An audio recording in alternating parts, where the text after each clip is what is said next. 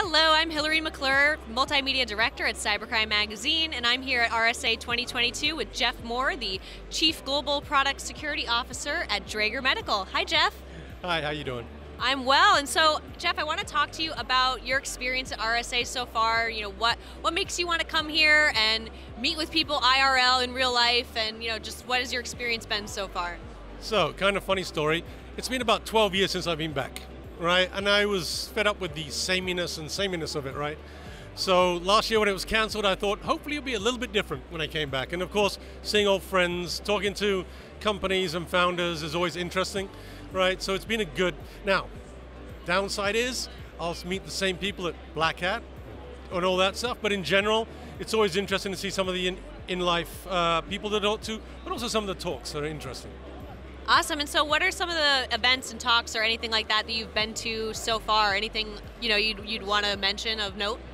So I was supposed to get in earlier yesterday and hit a couple of talks, but I wasn't able to. But today I spent time with talking to at the FBI, chatting with them for a while, also looking at a few of the other products out there to try and see what's new and what's different. I mean, there's been no real security innovation in years, so now I'm just looking at more of the security, evolution that we're having.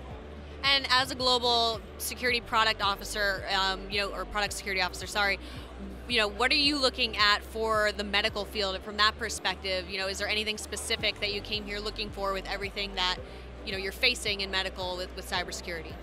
Yeah, so, we make medical devices, and trying to put security into these devices is the hardest part, right? And looking here at a lot of the leaders out there that have the possibility to add into our products to help boost the security for the hospitals while not messing with the essential performance of the device, right, is key for us, right? And making sure that the hospitals aren't overloaded with new alarms and alerts, which they're already fatigued with, both the nurses and the IT, which is limited with personnel anyway. So yeah, it's a lot of stuff that could help, right? But also in some cases it's a shared responsibility, and sometimes I'm looking at something going, I should recommend it to the hospital because this will help them, help me, help them. Excellent. Anything else you'd want to say about RSA?